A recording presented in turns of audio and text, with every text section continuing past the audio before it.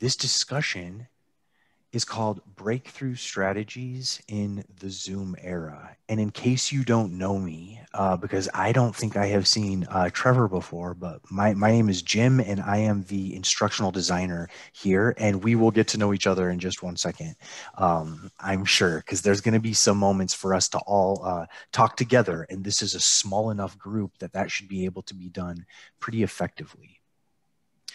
So before I begin, though, I would please like to do a land acknowledgement. So we are gathered here this evening, and we teach on and with the homelands of the Yakama Nation.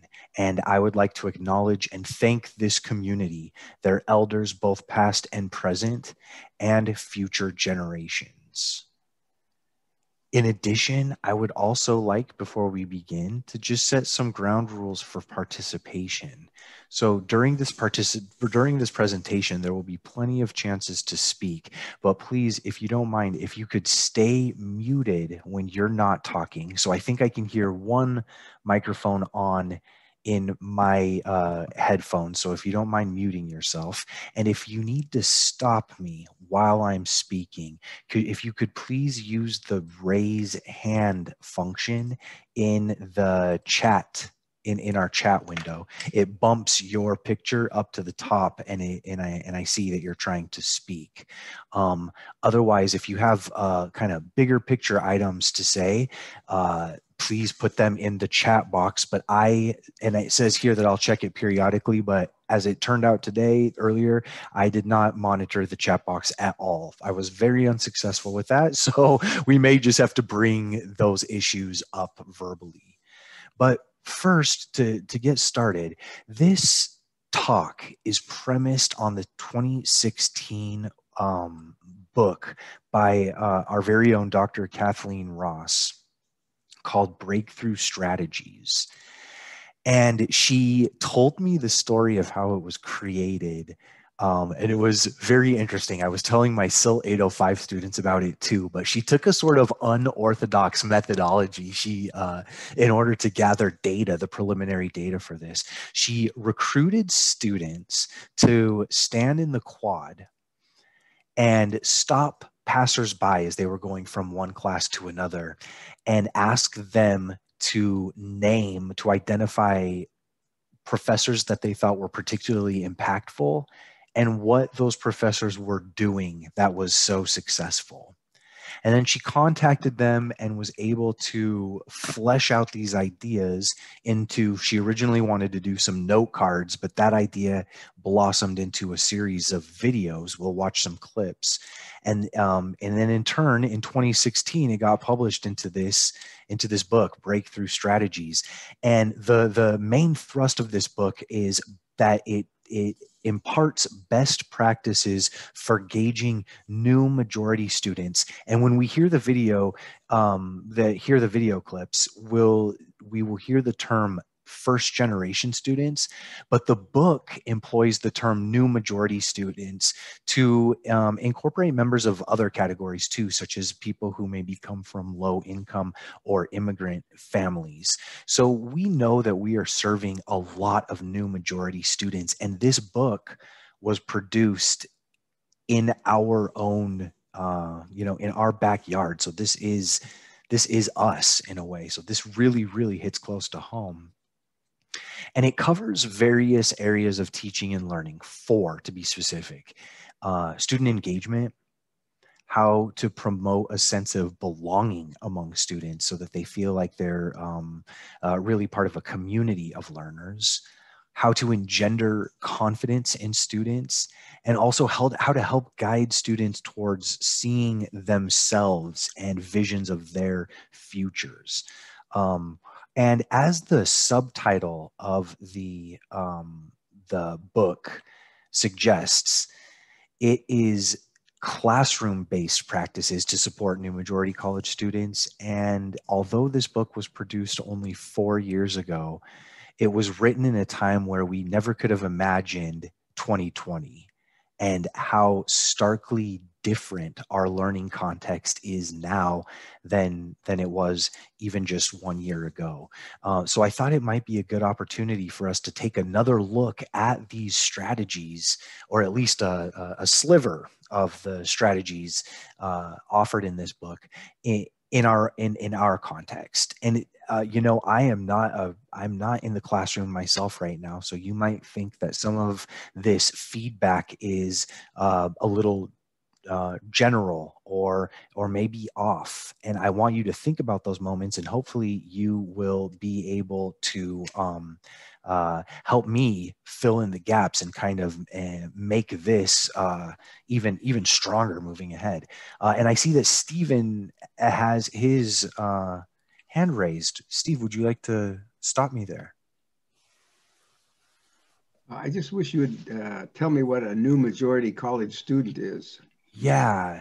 So generally, the term that was used in the past was first generation students. So those are students who are the first people in their family to be attending college. But we also want to in this sense, in this category, we also want to include many of our students come from immigrant households. So those are students that are included in the new majority. Low income students are students that are in the new majority. And whether that refers to like the new majority of college students in the world, I don't know.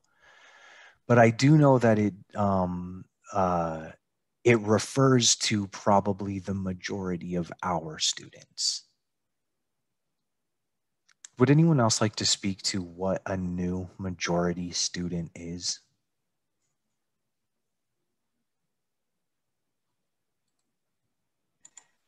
I think you did a good job, Jim, on saying what the new majority students are. I think that even though it might not be the ones that are in power, but there are more. They're not. There are more. There's a lot of Hispanics in our nation, even. And we know that that's growing and growing and growing and growing. And so maybe that's, and then just different groups of people coming in. So I think you did a great job explaining what it was. And I would also note that while this book may be aimed at these students, at this sector of our student population, these strategies are pedagogically sound. And I think they apply to teaching in general. And I think you will find that too as we progress through it. So I want to look at 3 of these strategies. And the ones that I want to look at today are how we can engage our students with effective feedback, how we can support students' critical thinking by getting them to ask questions, and ways that we can relate to students' personal life situations, which seems to be especially crucial in our current context. So how this will work is I'll present a little piece of context that I think probably applies to today. And then I'll go back and look at the strategy in Dr. Ross's book. And then we'll try to apply it to this Zoom era that we're living in now. So first is the effective feedback. And the scenario that I paint here starts with the idea of student retention, and that we've noticed that a lot of students have been sort of falling off the radar and they're sort of disappearing this semester. And we know also that of the students that are staying, sometimes engagement has been inconsistent, or students maybe seem less motivated. And in some instances, that means that their work is suffering as a result. Well, one essential piece of learning is feedback. And so I think that's why the feedback is a centerpiece in Dr. Ross's book. And what she proposes is that that feedback is worth talking about in this context with our students because it is prone to stereotype threat. Stereotype threat is when someone enters a setting where they know that some people in that setting may have a negative stereotype regarding one or more facets of their identity.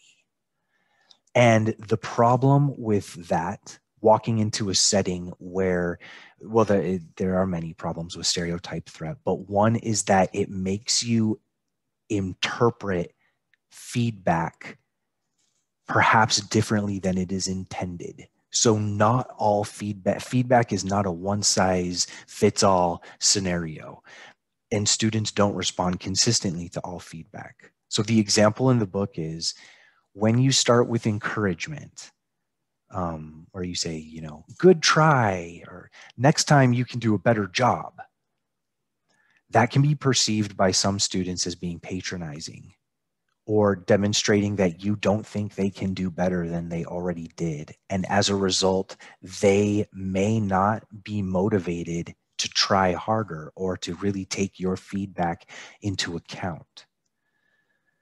So Dr. Ross, along with our very own Mary James, who has just come on the line to watch herself for the second time today, and I know that's exactly how she wanted to spend her evening, but we're gonna watch the breakthrough strategy that is that is a 4-part strategy for delivering feedback that is effective for new majority students and beyond. Oops. I am pretty sure that I did not optimize for computer sharing. So let me try one more time here. And here we go. My breakthrough strategy is a 4-step process for giving feedback to first-generation students. On the first day of class, I make a sincere but firm statement that I have very high performance standards and that I do not lower them to accommodate any students.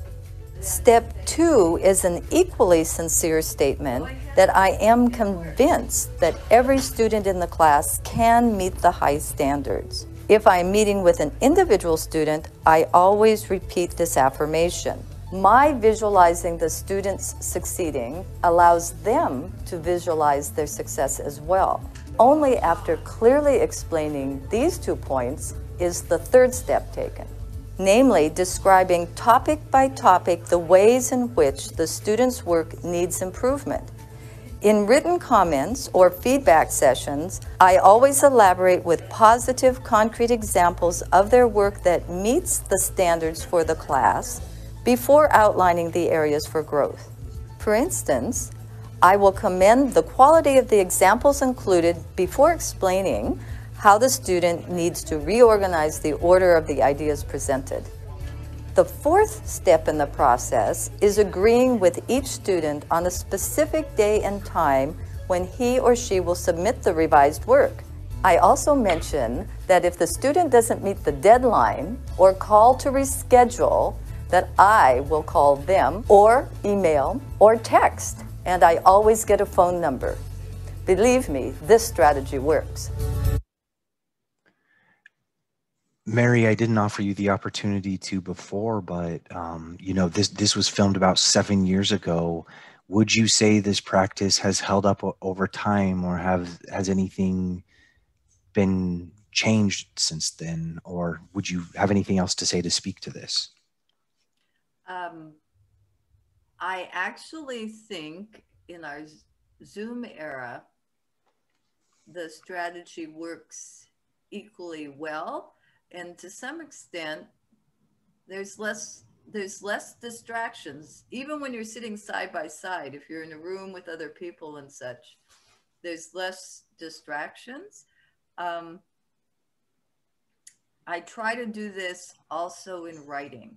I always try to name the concrete successes, and I start a new paragraph before I say, and here are the growth areas, because I want students to actually take in that success and own that success and feel good about it before we say, okay, let's look at some things we can do to grow. So, Mary, why do you think it's important to begin feedback by saying, I use high standards in this course?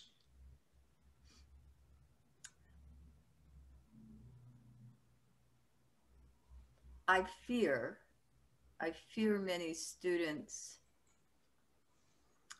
have been ignored, have not had the attention to show what they can do, and I think I might be a little softer in the way I deliver about high standards now than 7 years ago, but I still emphasize this is difficult material, but we're a team here, and move forward that way. So I'm not turning on my screen right now because my lighting solution for the daytime is a disaster at night. You're fine. And I look as if I'm coming from beyond right Well, now. you know what? I think that's a good opportunity then for me to reshare my screen very quickly here and move on to how we could recontextualize engaging feedback in the Zoom. So I think it is important as the fourth piece, the fourth component of that feedback strategy is to set up individual times to meet with students. But that can be kind of a nightmare logistically if you try to do that on Zoom. So my suggestion to you is to use your personal room on Zoom in order to have feedback conferences with students. So in that way, you are giving all students the same link, and you, when the students arrive at their scheduled time, you get them in the room, and then you enable your waiting room so you can allow other students to, you know, line up in the hallway, as it were. And I'm not sure if everyone on Zoom, on our meeting right now knows exactly what I mean when I say that. So I think maybe really quickly, when we're in Zoom, in my account, in our meetings, I have a list here of all the meetings that I've already set up. So I teach CILT 805 and I have the faculty help desk. So I have those meetings already scheduled, but I also have this personal room that I can open anytime. And so what I do is I just give this short link to my students, and then I come into Zoom and start my personal meeting. And then students all have that same URL. So that's one piece of feedback that, or one suggestion that I have for trying to manage these feedback sessions. Also, when you have them, put students in the driver's seat. Mary referred to it as tutors not touching the pen.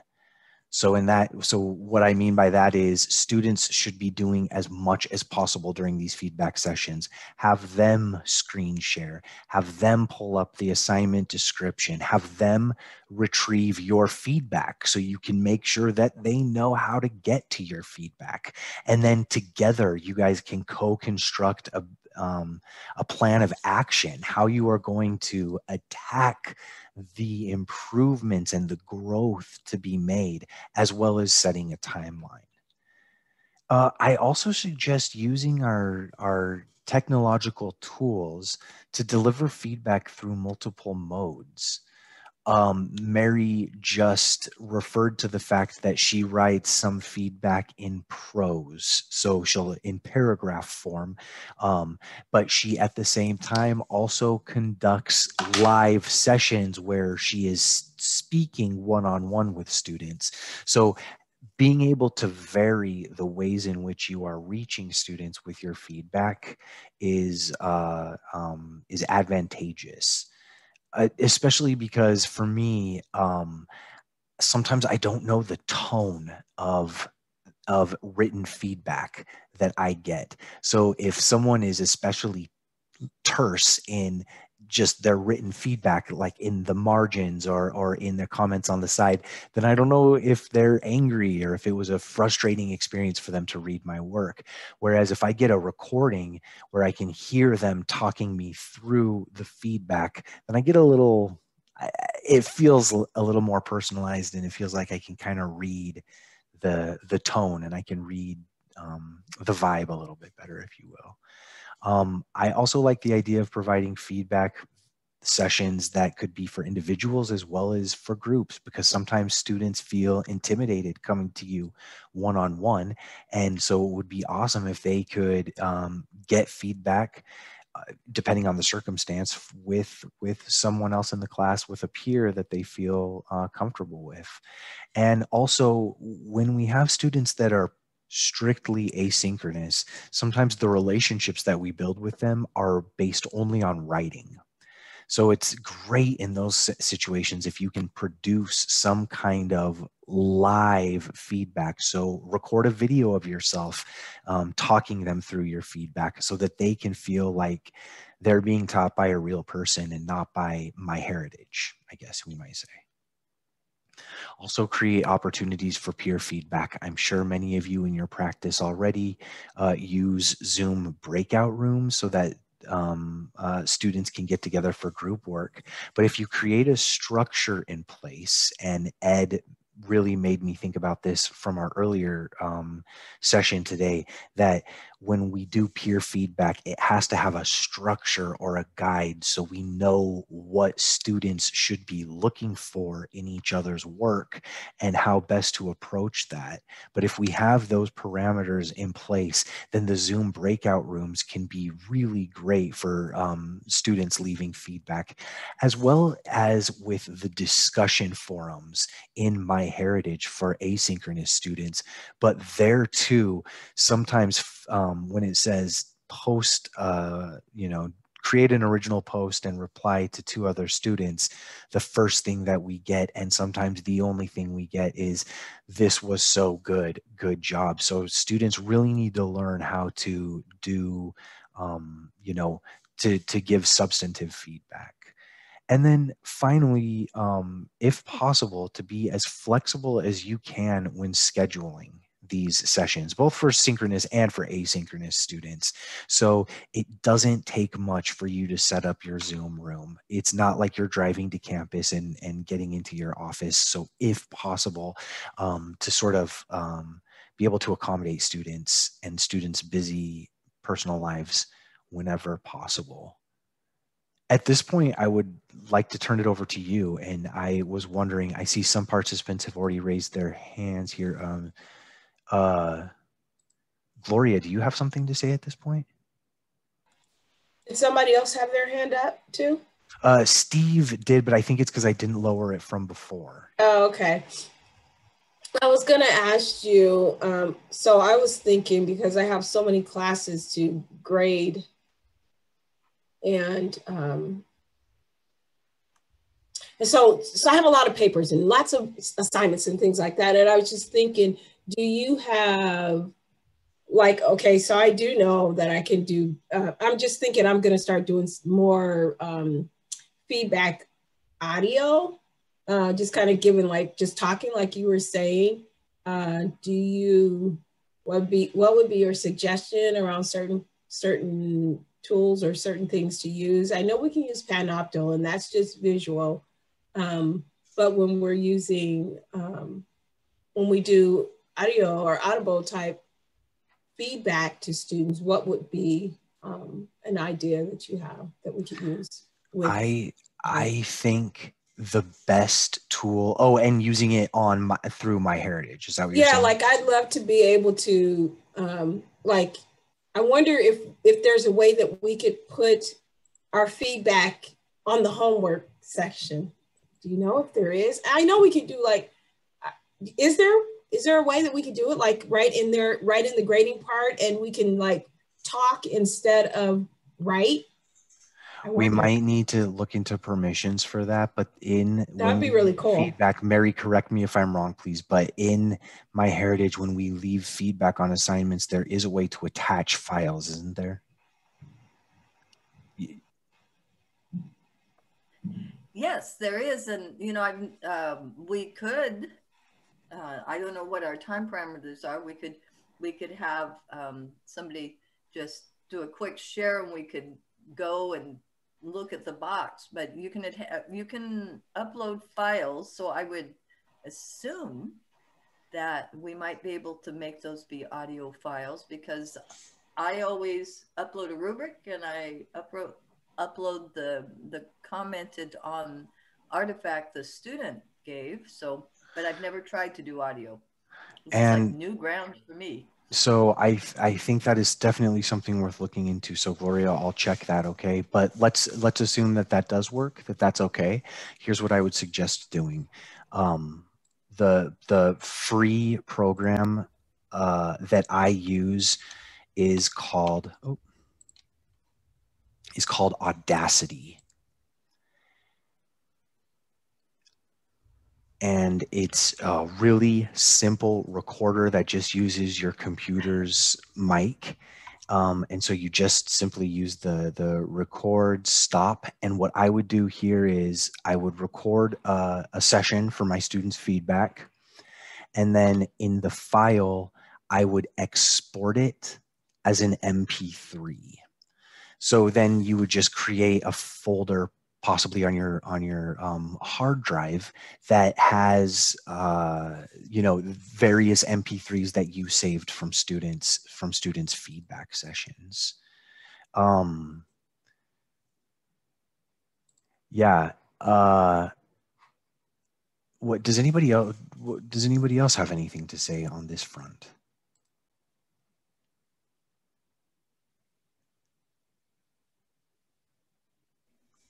Okay. I definitely agree with that. I think giving students multiple opportunities to gain feedback and multiple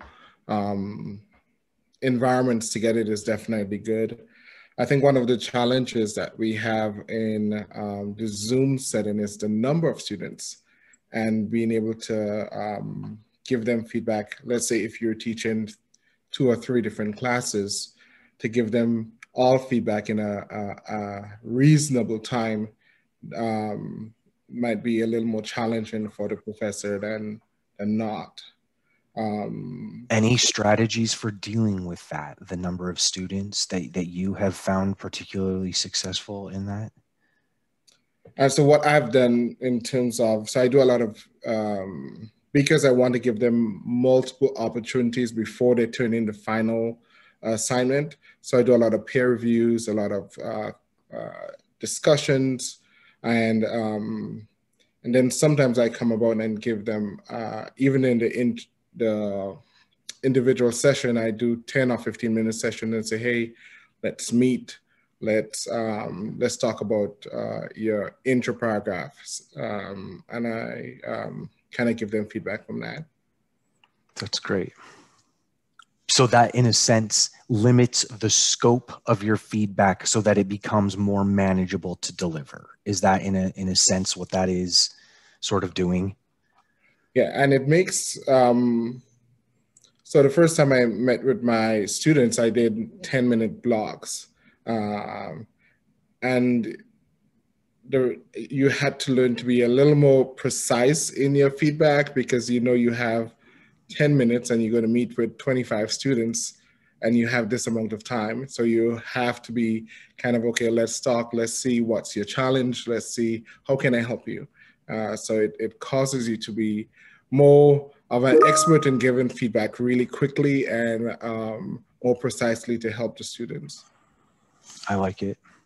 That's really great. And, you know, if you have that many students and you're trying to give them feedback on their intro paragraph or their writing and they have multiple drafts, one thing that I might suggest that's been helpful for me when I've been a writing instructor has been to adopt a minimal marking code so that you kind of develop these conventions for feedback that you tend to give over and over again. And you kind of set up this code of, I will write frag if you have an incomplete sentence. And so that it can kind of save you time in the moment to deliver feedback. But 10 minutes with 25 students all lined up, ready to go, that you all are like marathon runners. And Mary does hour-long ones. I just don't get it. It's so, it's just, I'll never forget that. For the rest of my career, I'll never forget it. It's hour-long. It's amazing. It's so amazing. All of you guys, it's really great. Well, if we don't have anything else to say on the feedback front, I do have two more strategies. I have about 25 minutes and two more strategies to look at, and then we can definitely come back to feedback as well. So let's pick up where we left off. The second strategy is about, excuse me here real quick, is about asking questions, getting students to ask questions. And so the small piece of context that I have is that sometimes it can be really difficult to get students to speak up in these in these Zoom sessions. And because of that, it can be hard for us to gauge what they're understanding, what we need to spend more time on, teaching strategies that are working, those that are not, those ways that we have of keeping our finger on the pulse of what's happening on a day-to-day basis become trickier on Zoom. And getting students to ask questions is a really important part of that, because it's part of critical thinking. As Dr. Ross says in the book, thoughtful question asking is a vital aspect of activating real student engagement. But it's equally important for you as the instructor, because students' questions provide additional insight into your curricula, things that you may not have even thought of before. So curriculum planning could be potentially informed by students' questions, and they also serve as a really important means of formative assessment sort of seeing what students are what they're missing and what they're seeing as you go along. So the breakthrough strategy here is I have a little bit. Oh, Steve, please go ahead. On the Audacity, memos, I was looking at my cell phone. I have a place on there where there are voice memos, and I was wondering if it's possible to do something using that to make a voice memo, save it someplace, and then send it in and attach it to as a file. Is that possible? That's a totally viable option. And if you want to do that, because I think that's a great, easy, you're just using your mobile device. I can help you do that. During a help session or something. I don't use it, but it's there. And I just was wondering if it saves on the phone someplace where I could attach it to a file and then get it and put it where I, attach it to the feedback thing on assignments. That's exactly what you have to do. It's going to create a file on your phone, and you'll put that file onto, get that on MyHeritage. So exactly. Exactly. I will experiment with that, I guess. Yeah. Okay, so here we go with back to question asking, and here is our breakthrough strategy. My breakthrough strategy includes several approaches to help students overcome the fear of asking questions. First, I psychologically reposition myself from being the one giving the students the knowledge to the one acting as a personal guide to help them understand the subject. I tell them I don't give grades. I'm here to help you do your best in my class. I acknowledge that doing your best requires a lot of effort. My job as their guide is to match the effort they're willing to put out into achieving the success in this subject.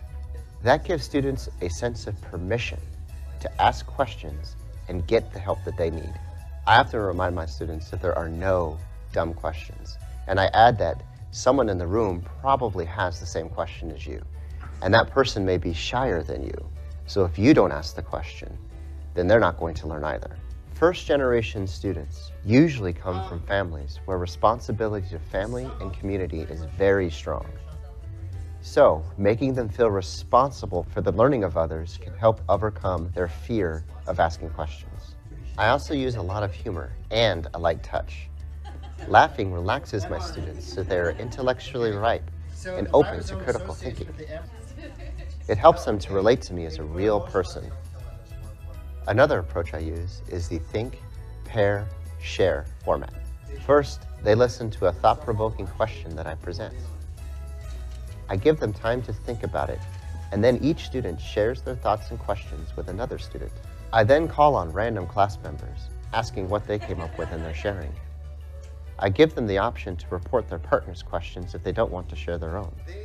And this helps overcome a fear of putting them on the spot, having to ask their own questions. I often give my students high praise for good questions. If they ask a question that I don't know the answer to, I'll give them the opportunity to answer the question for 5 extra credit points. This motivates students to come up with some really insightful questions. One thing that was interesting to me there is something that came up in my CILT 805 class tonight that Linda talked about, which was the idea of, if you have a question about this, then other people in the room probably do too. And I've heard that before. That's not anything new. But I always thought of it as a way to make people not feel dumb about asking questions. But the way that he said it, it's like instilling this idea that we're all responsible for each other's learning.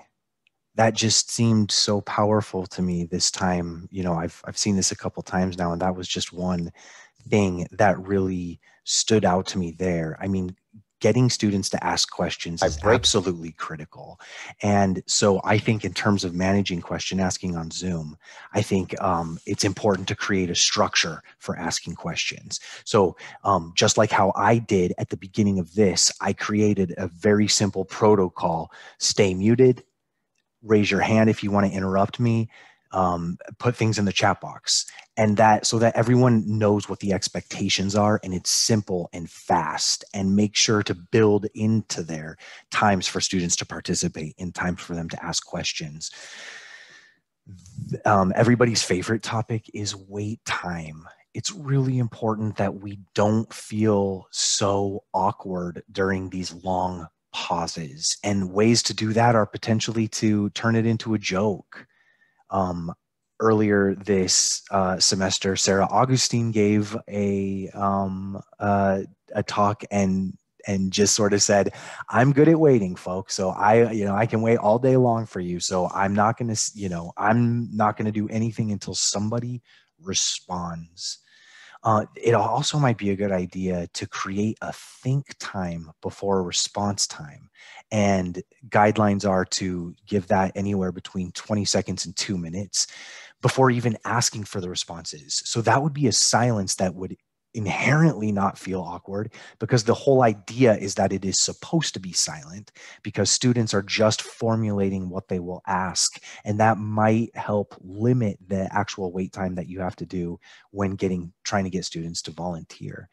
But in general, if you can wait 12 to 15 seconds, which seems like an eternity, it gives students an opportunity to participate before you go on, or before you have to resort to calling on somebody.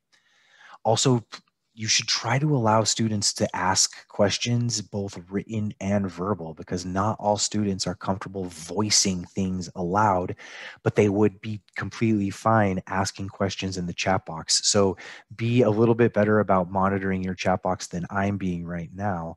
And really during those, if you create this structure during these question asking moments, really tap into the students who are asking written questions as well. It's also good practice to hold on to students' questions and to be able to use them in the future, so that it helps create this sort of continuity between these separate, distinct Zoom classes that you have every week. It helps tie them together. If you can say, remember last week when so-and-so said this. So questions can be a great opportunity to do that. And as you are encouraging students to ask questions, it's important to be culturally responsive and remember that not all backgrounds, students don't all come from backgrounds in which they're supposed to ask questions in the classroom. In some contexts, students are just meant to answer the questions or meant to, to take notes and be more receivers of the information than really trying to critically think about it. And so as we transition our students into independent learners, into critical thinkers, we have to help guide them, and learning to ask questions can be a good opportunity for that. At this point, I'd like to turn it back over to you. Do you have any strategies that are working for you in terms of either getting students to ask questions in order to, spur participation among your students? Is anything working particularly well? Linda?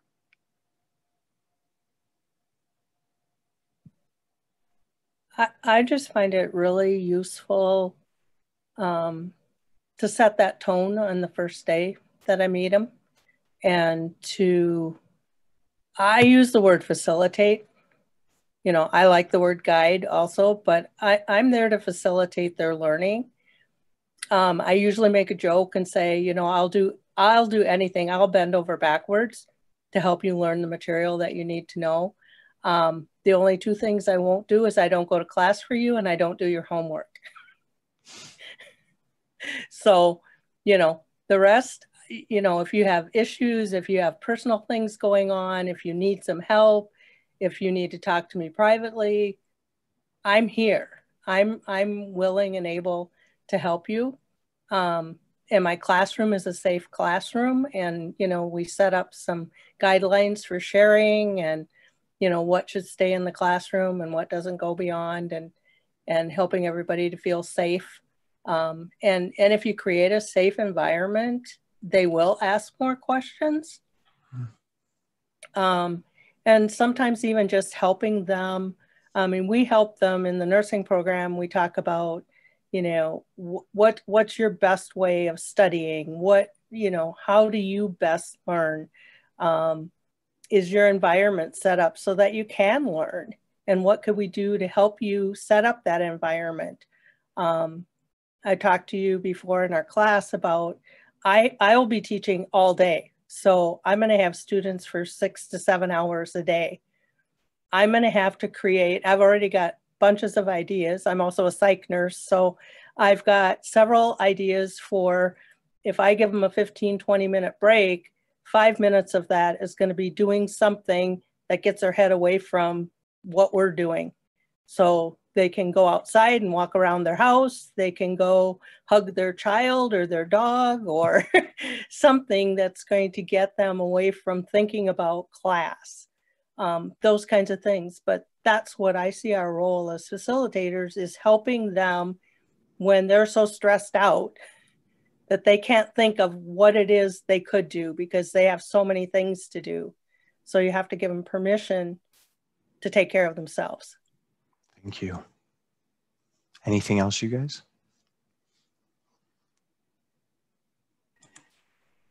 Was the question were you asking what we did to facilitate questions, getting students to ask questions in the classroom, Jim? Sure, can you speak to that?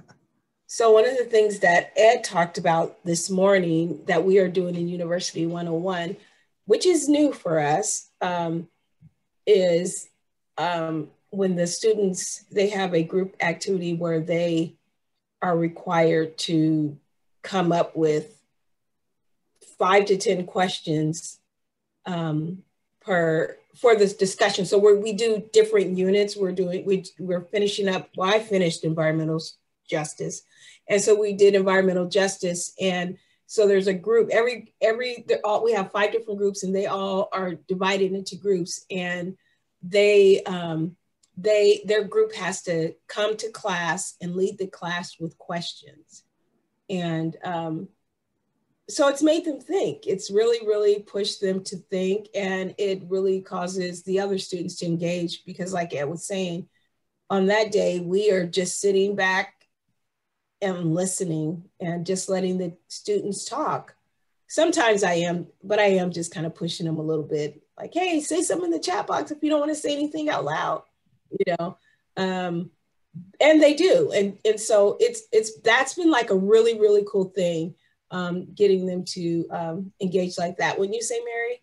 Or wait, I don't want to ask you, Mary, because I don't know if that's worked really good in your class. Never mind, don't answer.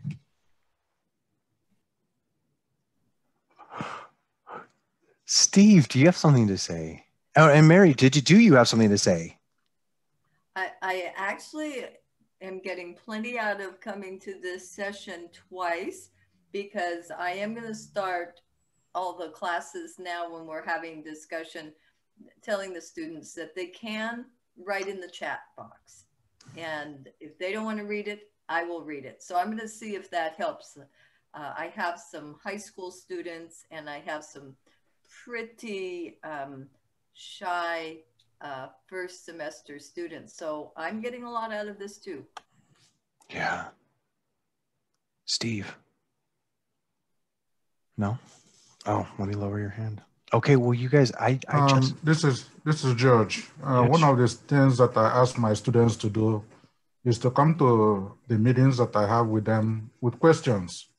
You know, most of the time I already given them feedback on a design prototype or something, you know, that they submitted earlier on. So I always ask them before I meet with them to come with questions from me to help me provide the best guidance for them or point them in the right direction. So they always come prepared, you know, to that meeting with questions that they have for me.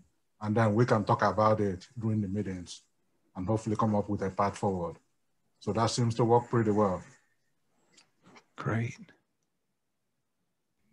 So one of the things that I do, there's a couple of things that I do. It's one, like the parking lot, where it's like in the chat box, or to make it more anonymous, where students feel a little more safer, I use either a Google Docs that does not have any names, or even it's called PolEV, which is kind of like you get to put it on your phone or your computer, and you can use it, and you see, and you can share your screen, and the responses are automatic, and it populates it. So it's some of the smaller things that I do where students don't feel intimidated if they have a question that, you know, they don't want, should I ask this, should I not ask that? And they feel a little more comfortable in asking questions. And Gloria is asking if you might be able to share or at least write the name of that program in the chat box so we can see it. Oh yeah, definitely. Um, That's very cool. And in the meantime, I have about 8 minutes, and I did have just one more strategy, so I'm hoping I can get to that. I'll go quickly, but let me just share my screen one more time to do that. I hope that didn't mess up the chat box there. But I have finally relating to students' personal life situations. And the context is with this whole black box phenomenon where we thought we were going to be seeing students' faces like the Brady Bunch, but it really just turns out it sort of just looks like an empty room. We don't know exactly where students are connecting from. anecdotally, I've heard that some students have been joining Zoom sessions in their car because that is the quietest place for them to be. So this goes back to the strategy from the book of relating to students' life situations and really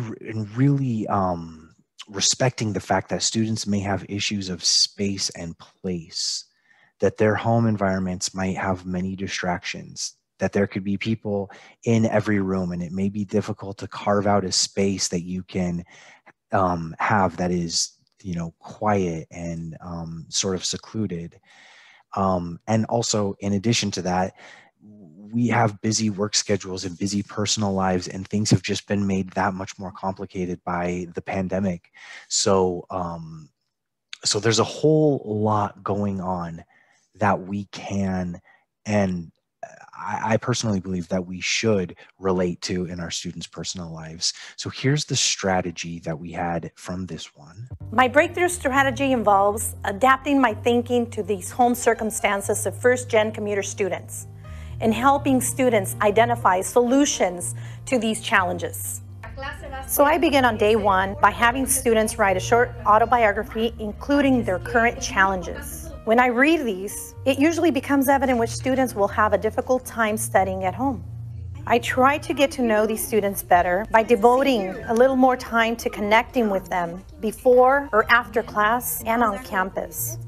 When I share the syllabus with the class, I point out that each assignment requires at least 2.5 to 4 hours of study. This helps the students visualize the amount of time they will have to devote to this course. I also share a map of campus with the students the first day of class, pointing out the resources that are available, like tutors, the financial aid office, the library, etc. And I think that is, in the interest of time, that's about where I'm going to leave it on that clip. And to add to these ideas of relating to students' lives, I also included I'm just going to put these all up here and we can just open this up for discussion.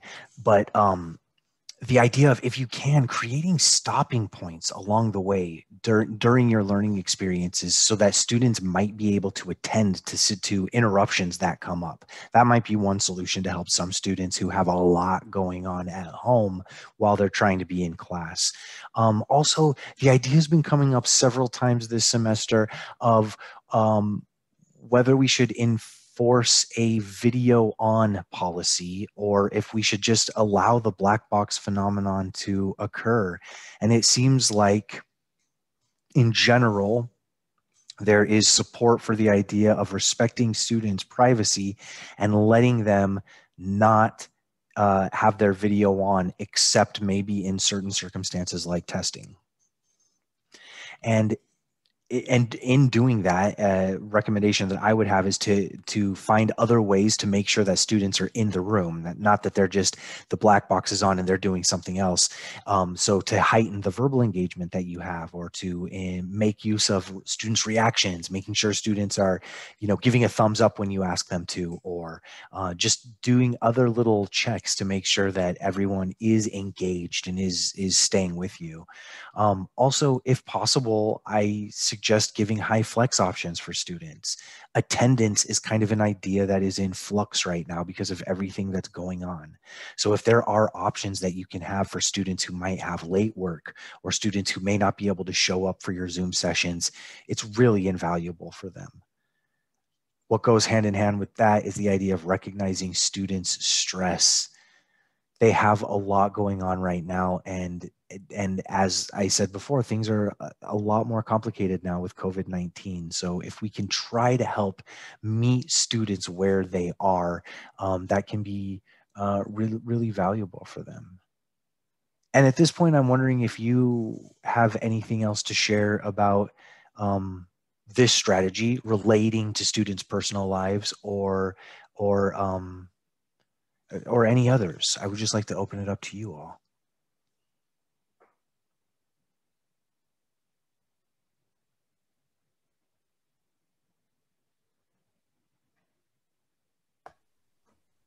I can just confirm that I have seen 2 or 3 students join, turned on their videos, and they are in their cars. I have also seen students who are passengers in moving cars. Luckily, they're not driving the car. Frequently, because I have a 6 o'clock class, students are just getting home and they'll join from their phone and they'll say, I'm on my way, I'm in the driveway. So yes, students, if we make them comfortable being honest about where they are, and that it's no shame to be that diligent and that committed.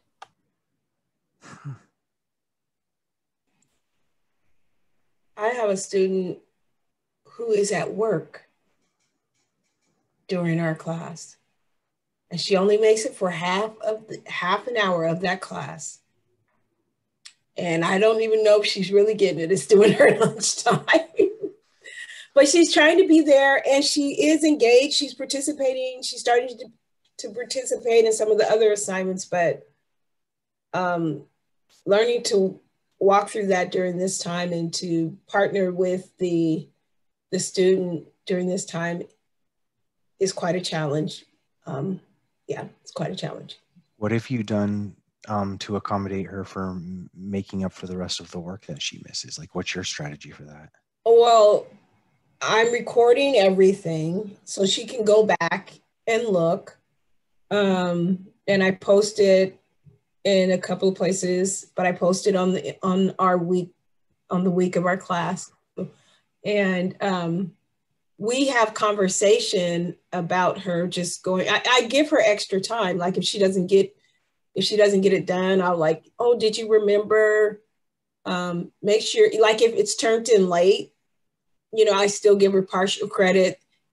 And when I say late, I mean like 3 weeks late, not just a couple of days. I'm still giving her credit 3 weeks later, you know, because I want her to pass. I know that I think that she could get. I think she's smart and she could grasp the material. She just got to work, and so she's trying to go to school and work, and it's hard though for the instructor as well. But I'd be interested to hear what other people might do in a case like that. If you had a student that was working and coming to class 1 day a week, the class is twice, coming 1 day a week for half an hour.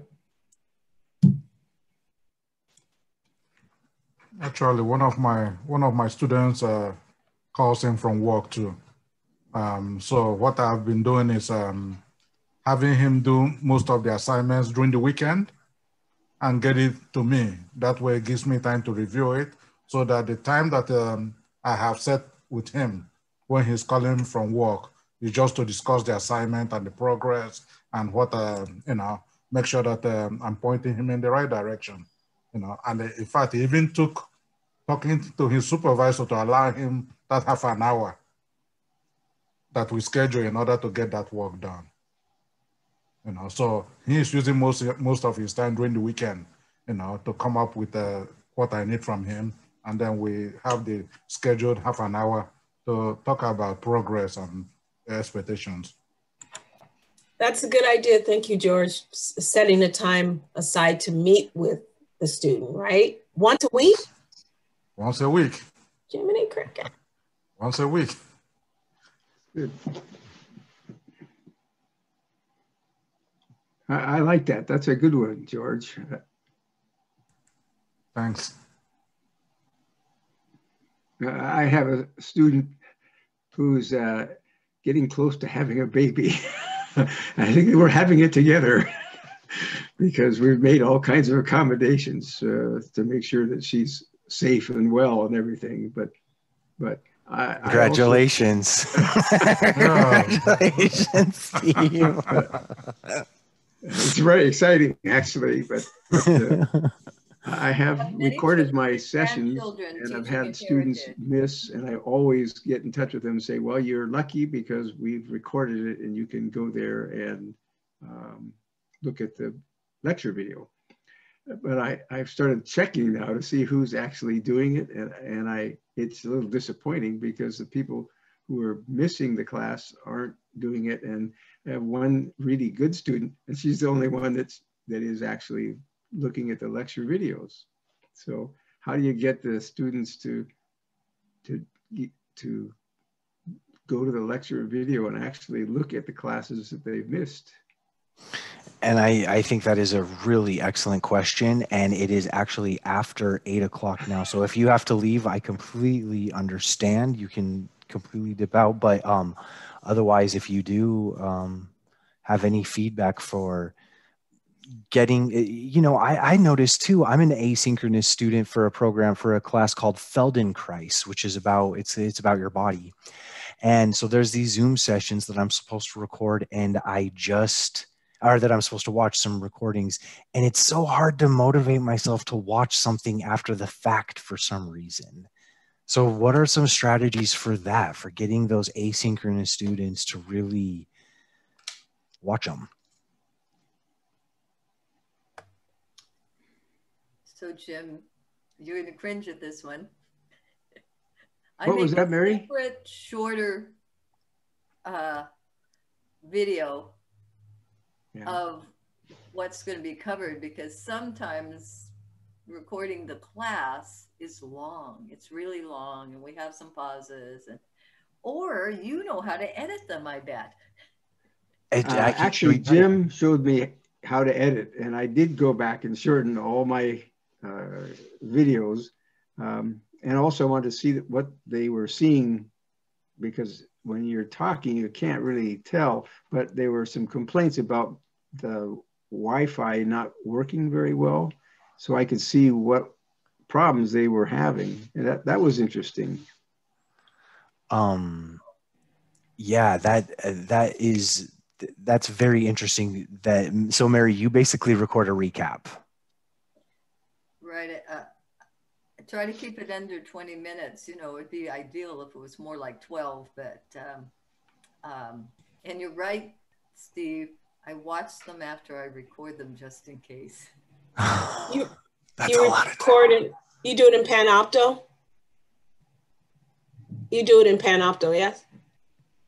Actually, I do it in Zoom and then do the convert in Panopto, and because I know how to do all of the embed stuff that Jim and Ed and different ones taught us from doing it the Zoom way. So that's the way I have been doing it. I really like that, though. That really helps students. It's kind of like, you know, in the past, it would be like, if you're not there, your partner will take notes for you. Hey, Mary, I wonder if it would be interesting sometime to see if you could like assign that out to a student. If you could make that an assignment, create a 12-minute summary of what I did. I don't know. Oh, wait, you're muted. Either actually make it an assignment so everybody has to do it once or twice during the semester and give points for it. Ooh, we're getting better and better at this brainstorming, aren't we? That is actually one of the ways, effective ways of teaching, actually, in terms of having the students teach it back to you. And if they know that they're going to teach it back to you, they're going to actually pay attention. And because if you know that you have to teach something, you are definitely going to pay attention a little bit more than just sitting and listening. You'll take more notes because you know you want to be able to teach well. So that's definitely one of the ways. And I do that too, in terms of saying, hey, at the end of the class, if I'm doing a training, I'll be saying at the end of the training or during this training, I'm going to be asking some of you to teach me some of the concepts that you are learning. So pay attention, because I'm going to call on you. And so they actually like pay attention a lot more so that they're able to teach it. I love that idea, and I'm going to use it sometime this semester. I'm going to make it a really big extra credit thing, though. And somebody's and it's going to be like, they're not going to get to do it. Everyone's not going to get to do it. It's just going to be like, if you raise your hand first, and you're going to get these extra 20 points for doing it. I love it. How to put a carrot out there, Gloria. So, the classes I have right now are really short, but I'm going to apply that in my spring class, my technical writing class. I think that will be really helpful to other students. So thank you. Well, you guys, thank you so much for joining me tonight. It really means so much to me, and this was a much better session. So this is the one that's actually going to go up on the faculty help desk. Okay, so thank you all for your participation. It's great. It's great. You're welcome. Thanks for the information. Thank you. Well, Thank you, Jim. Thank you. Thank you. Bye, everyone.